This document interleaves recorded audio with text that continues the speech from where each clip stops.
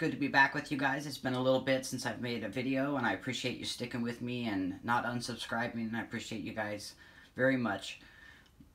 Today I want to do something a little bit different, and I want to work on a little bit of kitchen science here, some of my kitchen alchemy, and I wanted to make a infused witch hazel. So we're going to take some lavender flowers and infuse them into some witch hazel, and there are a lot of different ways that you could do that, and there might be a slow process and a fast process. So today I just wanted to go over the fast process with you, and maybe we'll make another video where we go over the slow version. Basically, the slow version would be taking your witch hazel and putting it in a jar here, and then putting in your lavender flowers, and you would keep this in a warm, dark place. You maybe on top of the hot water heater with a paper bag wrapped on it, and you would shake this every day. And then after about 1 month, after about 4 weeks, you would have some infused witch hazel with your lavender flowers.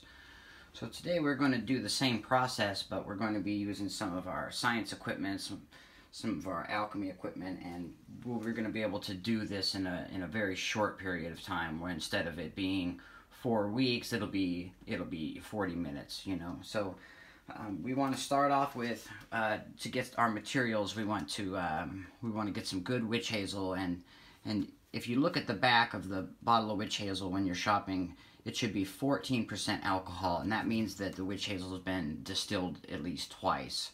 It should be 14 or less percent alcohol. If it's a 20% alcohol, then you should go ahead and skip that store brand and go for the higher quality stuff. The more alcohol, the more damage that this will do to your skin, because, you know, as an astringent, you know, the more alcohol you put on your face, probably not a good thing. So, and you can buy lavender spices just super cheap. I picked this up from the local Hispanic grocery store, and it's just, you know, just like 69 cents. And of course the best lavender you can get is that you grow yourself. So this summer I grew some lavender here, and you can see it has a lot nicer color. It has a lot nicer smell than the stuff that you buy at the store. So if at all possible, you want to be able to grow and dry your own lavender. But if you can't do that, you can most definitely buy the flowers, and we're using just the flowers today because these have good properties for our skin. So we're going to be making a tonic for, you know, acne and for skin problems, and so this has a calming effect on the skin that maybe some of the leaves and stuff don't. So we want to get started. We'll just talk about what kind of equipment that we're going to be using today. I've got some magnets here, and we've got one of our magnets here in on our stir plate, and these are what's going to help facilitate the stirring. Here we have like a magnet grabber. You use this and you pick up the magnets from out of the Erlenmeyer flask here. We've got a couple measuring cups, and here I have some of my flowers all ready to go. Here we've got a flask that we can use to put our finished product in. And we're also going to need a funnel here today. Here I have my magnetic stir plate. You can see there's a little magnet in there, and this is a 500 milliliter Pyrex Erlenmeyer flask. And so when you get this bottle of 16 fluid ounces, that's about how much you're going to end up with there. So this is a good size, the 500 milliliter. There's our stir plate and our flask with a rubber stopper, and then here we have our vacuum pump, and we have our vacuum flask, which is attached to our pump. And so before we actually add any of our flowers, before we add our lavender flowers to our witch hazel here, we want to just get that filter in here a little bit wet, and that will keep a good seal on our filter. The filters that come with the flask are just like a coffee filter, but a little bit thicker. All right, so now we're ready to start stirring our witch hazel and start adding in some of our flowers. So you just turn on our stir plate like this. Just get a real gentle stir going on. And I think makes a really nice funnel when we're doing this.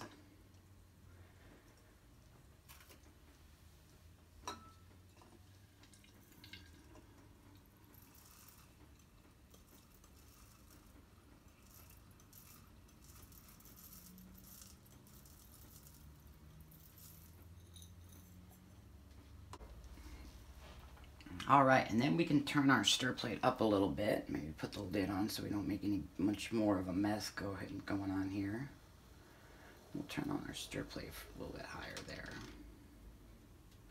And if the magnet gets unstuck, you can turn the stir plate off, and then you can turn the stir plate back on, and that will recenter the magnet. Sometimes it's called throwing the magnet, and the magnet, if you turn it up too high, some of these cheaper magnets, and we've got a little bit better magnets over here, but some of these cheaper magnets can get thrown off of the plate that way. So now that we've got our mixer running, we're just going to let this run for 5 or 10 minutes, and we'll come back to this, and I'll let you guys know how long it took me to run this. Alright, so we've been stirring our witch hazel with our flowers in it, with our lavender flowers, for 15 minutes now on our stir plate, and we've got the stir plate set at about half speed. So for our quick batch, I think that will be good, and you know, that's something that you can experiment with. Maybe let the magnetic stirrer run for half an hour or 15 minutes, or even let it run overnight. And then you can experiment with, you know, how much lavender smell that you like in your witch hazel astringent. So then now we can go ahead and turn off our stir plate. So we've used our vacuum flask, and we've got just about all the liquid vacuumed out into our flask using our vacuum. And I found it was taking an excruciatingly long time with the paper filter that it came with, which you can see isn't very opaque, and this is like about a 5 micron filter. So I switched it over to just a regular standard flat coffee filter, and that was much quicker. And I was also able to kind of move the filter around a little bit, and if you're using just the coffee filter, that would only take about 10 minutes to filter. So now we can go ahead and turn our pump off, and we can pour our material into the jar that we're going to keep it in to store it. So I've removed the top from the vacuum flask, and I took the coffee filter and I squeezed every last bit of the witch hazel out down into the top part of the filter. And you want to just be careful, you know, not to get any flowers in your material. So now I've disconnected the hose from the vacuum, and we'll just go ahead and pour our lavender infused witch hazel into a glass container that we can keep it in. So we'll just take our funnel, and you just want to turn this so that the hose is facing upright, and then we can just pour our lavender flower infused witch hazel into a glass jar that we can keep it in. This is a really nice round bottom flask that my friend Sean gave me, and that's an excellent container to keep it in. You really want to use glass, and even with the glass lid if you can, or a rubber stopper would be okay too. And you might want to make some bottles for your friends. So yeah, I've got a little bottle here. This has got some patchouli resin in it, but I've got these little bottles, and you can pick these up like at your local head shop. They're usually like $1, I take my concoctions here, I got kitchen alchemy, and I make little labels with a photocopier, and then I just use a glue stick to glue them on. This is a bromelain oil that I made just last month, and so I'm working on some different labels, and I'm going to make some labels for this and give some little bottles of lavender flower infused witch hazel out. And it's a really great astringent. It's very calming for your skin, and adding the lavender really helps to add some vitamins to your skin, especially since the witch hazel is 14% alcohol, you know, so it kind of helps to helps with that. Any discomfort or irritation that you might have from the alcohol can be kind of balanced out by by those flowers. So I really appreciate you taking the time to watch my video. If you want to like, share, and subscribe, that'd be great. Thanks for sticking with me, and I got a lot of videos that I'm working on, and I'll have them posted real soon. So thanks again for checking out my video. Peace profound and LVX.